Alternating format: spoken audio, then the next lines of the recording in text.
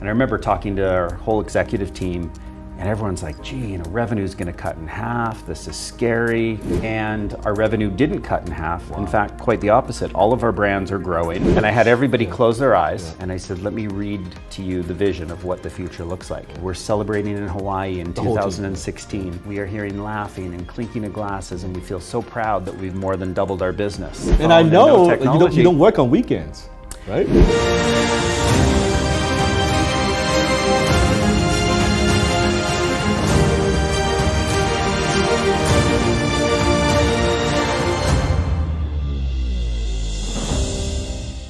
Today is a fantastic day. I have a good friend of mine here visiting the studio, Brian Scudamore. Now, if you watched my show, actually last time I was in Brian's office, and this time he's coming to our office, our studio. This is like after the COVID-19, and he's the franchise king.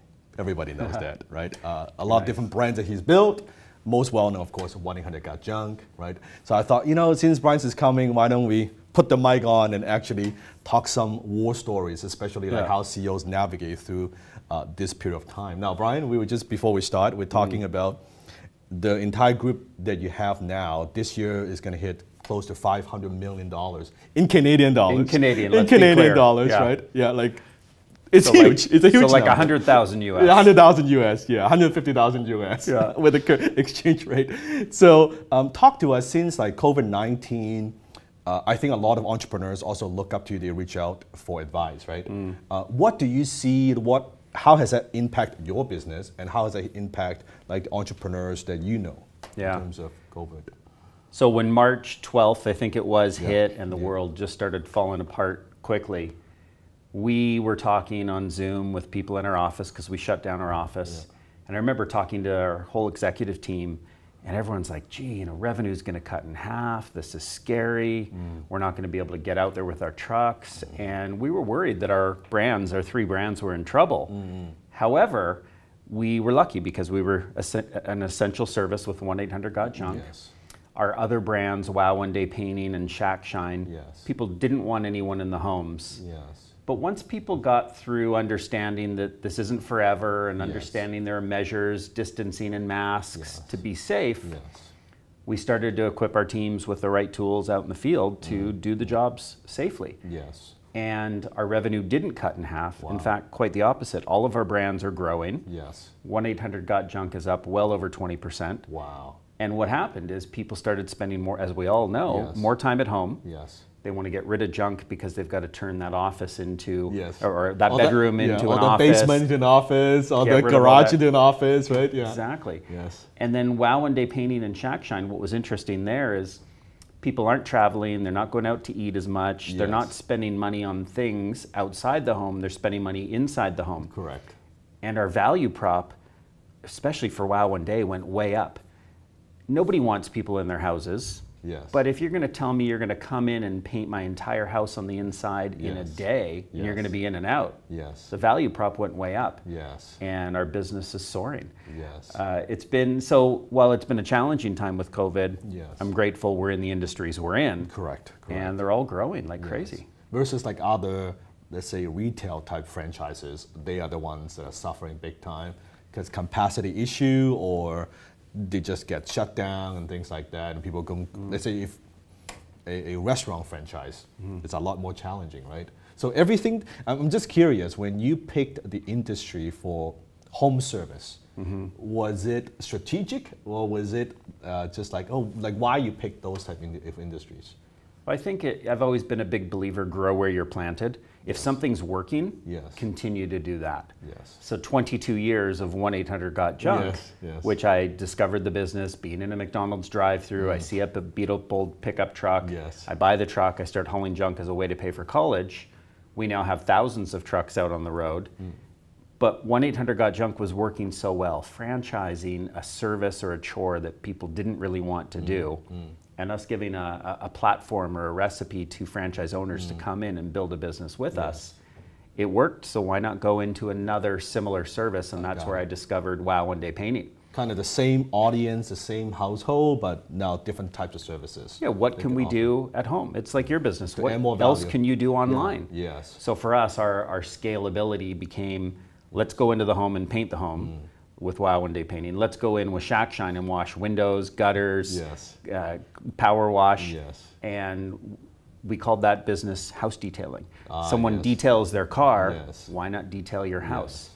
And it's been fun. So while home services might not be attractive to many people when they go, oh, I don't know if I want to start a painting business, we're not looking for painters. We're looking for business people that want to build an empire in their own city. And it's been really fun. It's interesting because a lot of people, they might think of, oh, that's not sexy. It doesn't feel sexy. But that's actually very sexy from a business perspective. Because it's nice and steady. If in some cases repeat services, right? It's high profit margin, and just by think about the competitions. I think I texted you a few months ago about, oh, I saw this kind of 1-800-GOT-JUNK competitor. Lookalike. Oh, are they copying you? And then no, you're like, Dan, I know them. They're good people. Which is very nice of Brian. Like, it's not like, oh yeah, he's a competitor. No, it's like, no, those are good guys. They're all doing good work, right? It's those type of things. Who would have known? 1-800-GOT-JUNK, like a junk business, you would build it to this empire. Right? People would think about maybe online, maybe something like that. That's like more sexy. But sometimes the sexy thing is not sexy at all, right? Yeah, and define sexy. I mean, we're over 400 million in revenue with just 1-800-GOT-JUNK alone. That's pretty sexy to some people. But the fact that it's such a fragmented mom and pop space, junk removal, house detailing, house painting. Some guy with a truck, right? How we've reinvented that category through customer experience. Our parent company is called O2E Brands, which stands for Ordinary to Exceptional. We're taking ordinary spaces and making them exceptional through customer experience. That has a sexiness. We take care of our people, the people take care of the clients take care of the growth of a business. And why not do something that others don't want to do? And that's become sexy. I remember you shared a story with me before, during this time of like 22 years now. What are some of the big, I think as an entrepreneur, I've experienced this multiple times, I'm sure you have as well. I call that like we're screwed or we are moment, right? Like there's certain times where, oh my God, you think we're not gonna get over this. This is gonna be the end of the company. Like I've had that quite a few times. Like share with us some of those moments. Like you felt like, oh my God, I don't know how to get through this. Like those type of stories. Yeah, so I'll share a couple. One was 5 years into the business when I fired my entire company. I had 11 employees. One bad apple spoils the whole bunch, and I think I probably had 9 bad apples. I fired them all. Is it bad culture, or they like what were the issues? They weren't the right cultural fit. They weren't the happy, smiley, optimistic people I like to be with. One thing I learned from you is hire happy people. Hire happy people. I learned that day when I fired all 11 unhappy people. I said, we're going to now bring people in who are happy.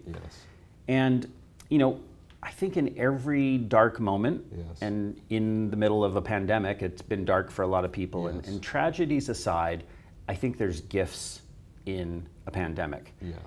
If you're able to see the opportunities, which I've been able to see, the opportunity I was telling you up in your office when you gave me a tour, is there are more people out there right now who are losing jobs or who are deciding to quit, wanting to start a business, getting packaged out, and they're taking that money and they're saying, I've always had the dream to run my own business. Like 9/11, when it made people think about their lives and their future, COVID has had people go, wow, I'm going to make some life changes. I'm going to do what matters most, and that's I've always wanted to run a business. Maybe I haven't had an idea. Maybe franchising is that idea, and we give people the business model and the recipe to build something. System. Exactly. And when you had to lay off that team in the first 5 years, what was going through your mind? Like, were you thinking, maybe I can't do this? Like, what are some of those like alone times, right? Because entrepreneurs, we don't talk a lot about it. We see the glam, right? We build this company, we do this, and we do this. We PR and TV and interview. But those alone time where I don't know if I could get through this. Like, what was going through your mind back then? Yeah, it was a depressing time. And as an entrepreneur, I've learned to face sort of identify my weaknesses and even not be afraid to talk about them. Why not be vulnerable? So yes, I've had my moments of depression or my days or weeks of some sadness. And I think being alone, as you said, when I got rid of 11 people, I was completely alone. I did it again at a much bigger size. I had an ex-president from Starbucks who came in to help me build my business. Supposed to be your integrator kind of guy, right? Yeah. And after 14 months, we parted ways because it just wasn't working. Now, me getting someone out of my business who my entire company thought was amazing, but I knew it wasn't the right fit and I had to make a change. What was not working? The vision that I saw and the vision this person saw day by day grew further apart. Okay. We got along, Yes. we talked well together, but we weren't going in the same direction. And was it because he was too corporate? I think this person was very corporate, came from a team of 30,000 people with Starbucks that they oversaw. But I think it wasn't believing in me as an entrepreneur. As an entrepreneur, we're a little quirky, we think differently, we just make decisions in different ways. Yes. My integrator that I have today, Eric Church, who's been 9 years with us. Yes. You speak so highly of him. Oh, I mean, I hit the jackpot. The guy's a phenomenal friend, person, and developer of all the people in our business. Yes. And Eric, I noticed when I was interviewing him, and I took a lot more time this time interviewing my next integrator, my next COO and president, because I got it wrong. And what I noticed in Eric, and he said no one else has ever noticed in him, he's always been the person working with an entrepreneur. Got it. He loves entrepreneurs. Got it. He loves that they think differently and they see visions and big ideas and they can be a little ADD. And Eric is detailed, systematic. He's he was in the military. He's the rigor, the discipline. He comes from corporate Canada, but he has systems and processes. He can run the business in a way that I could never do. Correct. You know, I was able to get my business from 0 to $1 million in 8 years. That's a long time. Yes. He was able to get us to a point where today we do $1 million in revenue a day. Yeah, more than that. Even during a pandemic, So having the right partner, two in the box model. I'm great at some stuff, but I'm bad at a lot of things. He's awesome at a lot of things. When Eric came in, how much revenue you were doing back then? We were just shy of 100 million. Okay, so he took it to like basically 4 times. Yeah, so we grew above 100 million and then fell a little bit during the financial meltdown of 07, 08, and then he got us back up and way beyond. I have an interesting question. So from that 1 million to 100 million, as a CEO, what has changed for you? Like, what are some lessons you've learned? Because it's a very different thing. Yeah, so something unexpected. I don't know if you can relate to this comment, but I was in YPO years ago, which I think you're in YPO. Yes. And YPO has a lot of big companies, a lot of hired guns, a lot of entrepreneurs. Presidents, And I started interviewing these people and I said, everyone that's built $1 billion business, I want to know from you, does it get a lot harder the bigger the company gets? Without exception, everybody said no. $1 billion is easier than 100 million. 100 million is easier than 10 million, and 10 million is easier than $1 million. So I'm like, I mean, I've been through the hard part. $1 million was the hardest, and now it's only getting easier. And I understood. Was that shocking? It's was almost shocking. Counterintuitive. Like really, right? Counterintuitive, shocking. I don't know if I could wrap my head around it, but as I started to go to 100 million and beyond, bringing Eric on, it has gotten easier. I mean, it's my job, you know, with no disrespect, is actually pretty easy. We go through challenges, but it's easy because I have fun. It's easy because I have the right people that I'm surrounded with. And it's easy because we have entrepreneurs who join us and get a franchise and are so excited to learn from the learning we've all had together. Got it. But it gets easier. So it gets easier, I think, because you get better systems, you can hire processes, better people, right? And you get more people on your team. You know, I can take 8 weeks vacation in a year where I don't check my phone. And I know no you don't work on weekends. Right? I don't work on weekends. I'd say the only reason I hesitated is during COVID, during the pandemic, there was a little more having to be flexible because of things with the kids and adjusting to this new normal. But no, generally speaking, I do not work weekends. This last weekend, I turned my email off. I do not want emails. I do not want to check in. I've got a great team and I want to focus on my family. Yes, I know you like to work before COVID, work from a coffee shop. You don't, how often you go to the office? How many times a week? So my typical, let's talk pre-COVID, right? I would be Mondays, all coffee shops. Tuesdays, Wednesdays, Thursdays, out of the office, busy, back to back. And then Fridays would be my free day to go skiing, go mountain biking, hang with the kids, take the kids to school. So I work hard, but I play hard.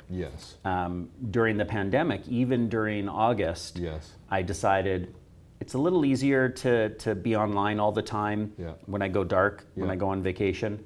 And I said, I kind of wanted the distraction during the pandemic of being online during my month off in August. But then I said, I owe it to my team to go dark. So I had my assistant change my passcode to all my social media, to my email, and I just said, month of August, even though I was going to be in Whistler at our getaway place, it was still focused on family and not a single check-in for work. Do you find that after you've accomplished certain level of success, or the company built a certain size, because it's counterintuitive, because some entrepreneurs just, the bigger the company, the more time I need to spend in it, I should be driving all the time. But that space and thinking time is actually very valuable. It's not just taking time off, it's, as an executive, and I learned this, now we're getting paid to think. We're not getting paid to do. We can think without space, right? What's your take? I'm all about scale. I want to scale things. I want to grow things because it's fun. You know, some people love building buildings. Some people love gardening. We like growing things. I love building businesses. I love building and seeing people build and develop themselves. So for me, I think what it is I love what I do. I'm so ADD sometimes that I lost the question. No. It's what are your thoughts in terms of like having space and thinking time, and just not working in it all the time? Thinking time and space. That's why I take my Fridays off. I did a little experiment last week. So here we are today. A U.S. election happened yesterday. We still don't know the result, and it might be months. But by the time you watch this, we already know the results. But I took last week completely off of checking any news. I got in a habit during COVID of sort of checking on the panic. What's going on? Where's the world? Are we safe? Is it crazy? So a week before the election, I decided, no, not a single bit of news, nothing. I didn't want people even talking to me about what was going on. I had more creativity and more opportunity and ideas coming into my head that week than months prior. Because I was disconnected from the rat race, the negativity. So you say, you know, what kind of space do execs need to think? You need it. You know, why I go to coffee shops on Monday is I love the buzz and energy of the coffee shop, but I'm by myself and nobody knows me, and I can focus on thinking and catching up and strategy. And so we have to focus on that. I want to give my team space to think. We spend too much time just do, checking email. Take some time to sort of go to the top of the tallest tree in the forest and go, what could the future look like if I could only imagine? And Brian, I know that you, from time to time, a lot of entrepreneurs, they come to you, they ask, they look up to you, of course, they respect your expertise, what you've done. When you talk to different entrepreneurs, some of them at different stages, right? 1 million, 2 million, 5, 10 million. What advice do you usually give them? Actually, let me take a step back. What holds them back most of the time from going to that next level? Let's say they're doing 1 million. What holds them back from going to 10 million, from 10 million maybe to 100? It's the people, is it the industry, is it the business model, or is it themselves? It could be that, right? Like, what's been your experience just talking to entrepreneurs? My experience after 31 years of running and building businesses is we hold ourselves back. So if I'm talking to any entrepreneur and they tell me how busy they are, and that the bigger the business grows, the bigger their busyness becomes, it's because they're not scaling themselves. They need to learn, I had to learn this, letting go of things and knowing there's people in your company that can do things better than you if only you allow them to go out and do that. A friend of mine and mentor, Jack Daly, the professional sales coach, Jack said to me once, he said, if you don't have an assistant, this is years before I had one, he goes, if you don't have an assistant, you are one. Because what he means is, I'm doing my own assistant work. If I can hire someone for a lower hourly amount than I would pay myself, why not delegate some of that? Why not delegate to a professional who's great at helping to organize the calendar and appointments and so on? And so what do entrepreneurs, what can they do to get things off their own plate so that others can help them scale? The other thing that I think people do to hold themselves back is they don't allow themselves to dream. They don't allow themselves to think of those big possibilities in their head. I spoke with an entrepreneur on the drive down here today, and she said one of her goals is to meet the woman who founded Spanx. Massive company, wants to meet this other female entrepreneur who's been really successful. And I said, will you meet her? She goes, of course I will. I said, is it in writing? She said, yes, it is. And I said, you'll meet her. You'll figure out a way to meet her. If you believe and you dream in these big, hairy, audacious goals, and you start telling the world, telling people like myself, you're gradually going to get there. So I think people limit themselves by not dreaming about the big possibilities. I wanted to be on the Oprah Winfrey Show. I wanted to give Oprah a big hug. I wrote it down. I talked about it. I just put it out there to the universe, and it happened. And it was one of the biggest things for 1-800-GOT-JUNK. When Oprah is on stage and you see a 1-800-GOT-JUNK truck drive behind her on screen, and she says, 1-800-GOT-JUNK, you're just like, this is unbelievable. So dreaming big, people just limit themselves. Walt Disney said, it's kind of fun to do the impossible. One of the greatest parts about my job is I get to dream impossible things and give them to people who believe they can make them possible, and they do. That's very profound, because you notice entrepreneurs sometimes not only we're choking our business to death, but we put these limitations. Oh, it's like, Brian, you wouldn't have the company you have today if you were thinking about, well, you know, just have a couple of trucks, you know, make a living. Today will still be a couple of trucks and making a living, but no, you see something different in your mind. You see, like, I'm curious, were you seeing, I see trucks everywhere with the brand, that people driving with. Is that what you saw first, and then it kind of manifests? Yeah, I see the picture in the future. So when we do what's called a painted picture, I lean into the future and I go, what do things look like 5 years down the road? How do we act? How many trucks? And I just start imagining. So to give you a very sort of specific example, 2012, Eric came on board just before that. We were at about 100 million in revenue. And I called out to the team and I said, the whole company, we are going to double revenue from 100 million to 200 million. And when we do, not if we do, when we do, 4 years from now, we are going to celebrate in Hawaii. So what I did is I said, I read my painted picture in a big hotel ballroom in Las Vegas where we were. To get into that meeting, 500 people, you had to show up with a Hawaiian shirt. You were given a lei at the doors with the flowers. You were given a Mai Tai. And I had everybody close their eyes. And I said, let me read to you the vision of what the future looks like. So I described, we're celebrating in Hawaii in 2016. We are drinking Mai Tais. We are hearing laughing and clinking of glasses, and we feel so proud that we've more than doubled our business. And sure enough, 4 years later, we celebrated in January or February of 2017, brought the whole company, 800 people, to Hawaii. We were drinking Mai Tais, we were celebrating. I was rereading the painted picture on stage. I looked behind me, and just like the painted picture said, we're 12 feet from shore. You can hear the wind blowing through the palm trees. I was there way ahead of anyone else. So my team in Hawaii kept saying, Brian, you must be so proud. This must feel so great to actually live the dream and accomplish what you set in the painted picture. And I kept thinking in my mind, you've seen it. I was here years ago. It was almost anticlimactic to me in a weird way. I wanted everyone else to celebrate, and they had fun, and I felt like a leader helping them do this. But I'd already celebrated in my mind. I saw it, and that's a part of making that dream reality. That's so powerful. I had very similar experience. Same thing. It feels almost like deja vu. It works like magic. It's like, oh yeah, like it's, oh, aren't you happy? I'm happy, I'm glad, but in my mind, it's already happened, right? One of the quote that I have, I said, you always want to act as if all your dreams have come true, and then you challenge the reality to catch up.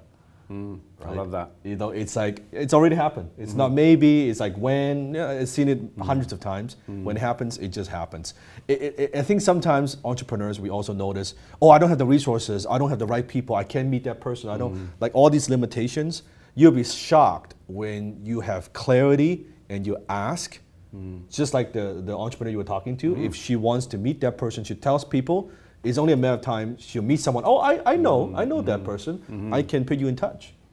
But if we are afraid to ask, we don't even ask, you will never get. You will never get. And then you said, so from the entrepreneurs you work with, you kind of talk to them to get to the next level. Besides delegation, what are some of the tactical things that you did in terms of structure or corporate structure, like tactical things you did go to that 100 million? Yeah, to go to 100 million, it was taking a list of everything in my business and saying one at a time, how do I let go of everything? Got it. So even the things I did very well, pitching the press. it wasn't me that pitched Oprah and got us on the show. Yes. It was a fellow named Tyler Wright, who was our first PR hire. Got it. I let go of the PR world and said, here, let me give it to someone else. Yes. I let go of running the call center and gave it to someone else. Yes. I let go of everything I could until I was left, really, when I brought Eric on board, mostly with vision and strategy and culture. Yes. I've got the easiest job in the world. Yes. I've got the best job in the world for me. Yes. But it's by letting go. So I think scaling is about consciously deciding what's next to let go of. Okay.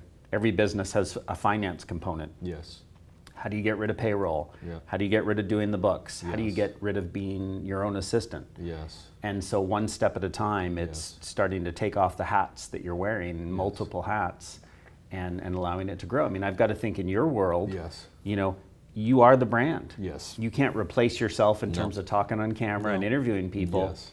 But all the things you had to let go of to grow the business that you've grown. Correct. Which is also powerful. like we were geeking out about like funnel and Facebook ads just before this, but it's a two-edged sword. Two-edged sword because the personal brand is great. It's a very powerful weapon, right? But we got to utilize it properly. So we are focusing on time building the personal brand to, well, I call it accumulating social capital. That's what I described it as. It's not getting following while running the business, but the business model itself is not actually, the revenue is not generated with personal effort. It's just the reach, the mass, right? It's because of social media where we're going right now, right? One last question. So let's say for now what's happening and a lot of people want to go into, be their own boss, go into businesses, right? Where do you see, you know, some of the brands that you have, where that is going? Like, what's your vision for the next, let's say, 4 years? Yes.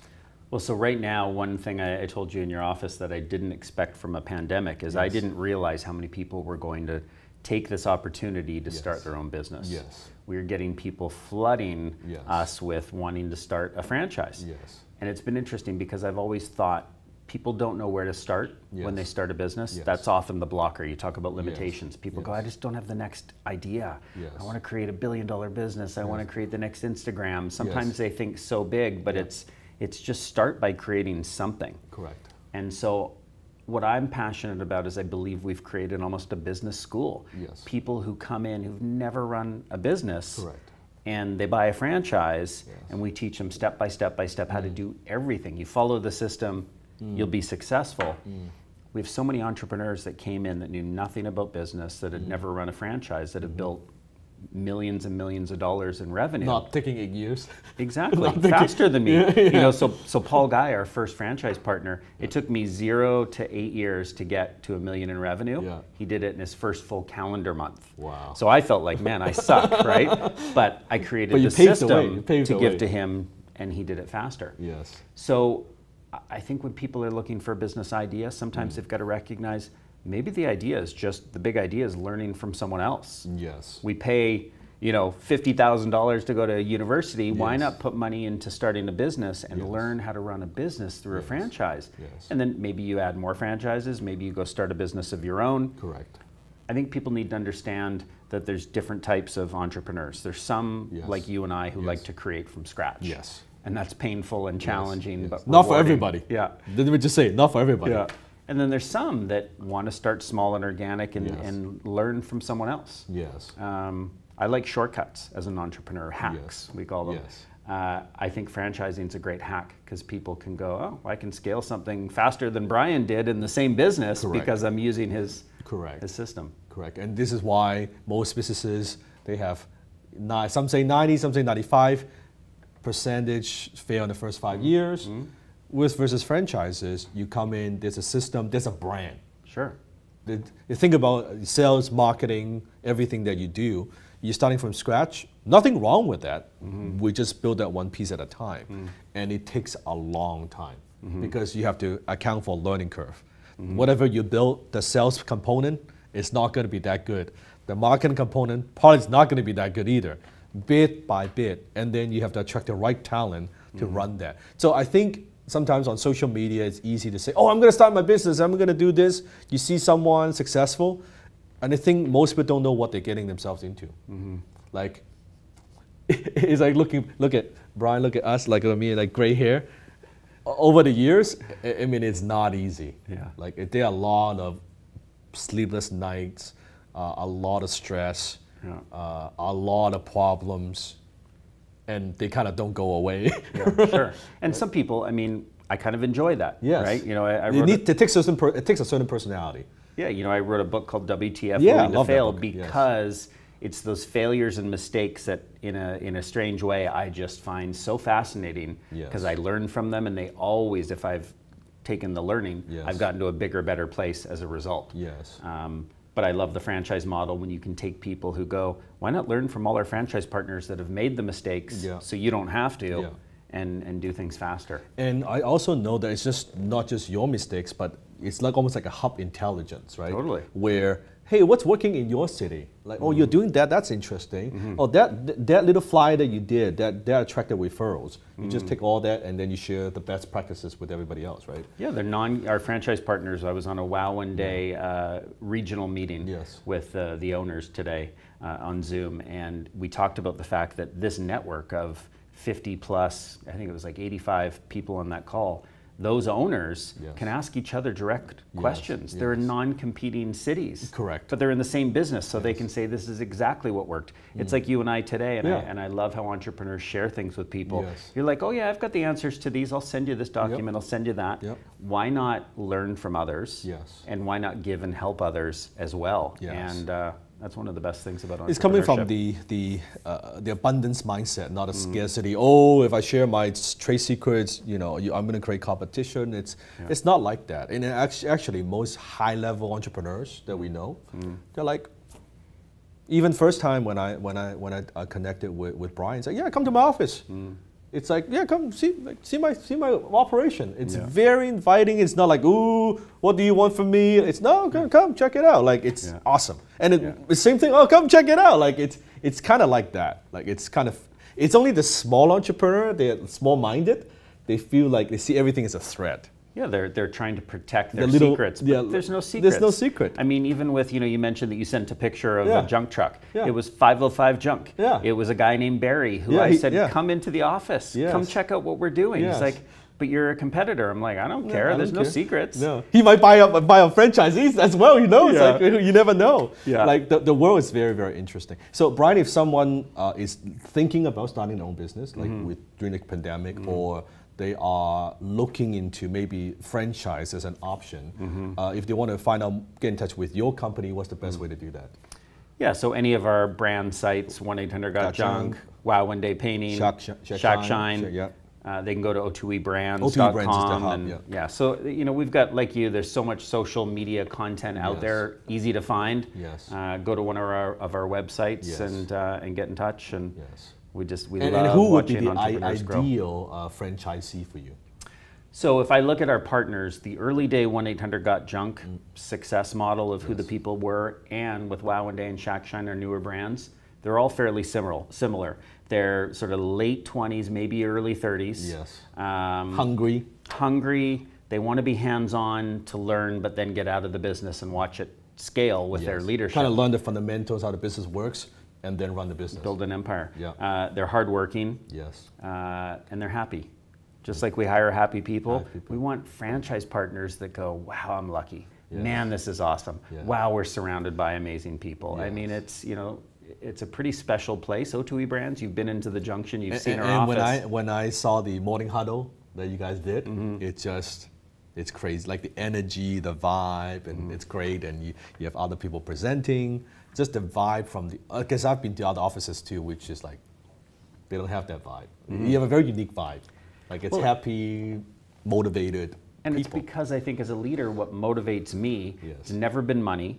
I drive a little Toyota pickup truck. It's all branded, of course, but I'm not about buying things. I'm about building people, experiences, and watching things grow. And so the energy behind that with all of us, it's magical. Now, I love when a franchise partner, you know, Paul in Toronto goes and buys himself an Audi R8. Oh, nice. Hey, that's great if that's what he wants. But what I want is, what are your dreams, and how can we help make them happen? And I'll personally attest, like in the beginning, there's a period of time where those let's say, materialistic things drove me more. Oh, I like the nice things, all that. It's interesting, when you could get it, those things, you lose interest very quickly. Yeah. Like Brian, I could, go out, we get on whatever car, that doesn't interest us. Let's just forget that stuff. Let's just build something. Yeah. When you could get it, like I don't even wear a watch anymore. Right? I had a whole watch collection. Like those things just don't interest me. Because it's like now, I guess before we kind of want some validation from the world. Hey, look at what I've done. Look at all. When you have that already, nah, we don't need that stuff. Like status, simple stuff. We are more interested. Okay, how can we grow this thing? How do we overcome the challenges? How are we going to navigate? Like all these things, it's that. So it changes. For you, it would change as well. In the beginning, provide for your family. You want to have a certain lifestyle. Once you get all that, I think you notice your motive would change. And I think that's why love Brian, what he does. Huge respect, I say many times, right? Yeah. Huge respect what he does. So inspiring, even when I went to the office and what he's built. I know your goal is to build to $1 billion. I saw that on the vision board, right? Yeah. In the office. And the billion is again, not about the money, but it's a measurement of the size and scale of the people that we are impacting through our influence of helping to build. And the customers and all of that. And then you've got, Eric Church, our president and COO, he's already talking about 2 billion, right? So in leaders trying to think so far ahead, he already knows $1 billion's going to happen. Wow. We're halfway there, but he knows it'll happen. Yes. He's already talking about 2 billion. So it's fun. That's amazing. We love what we do. That's amazing. Thank you, Brian. Thank you for being here. Thanks, Dan. Appreciate it.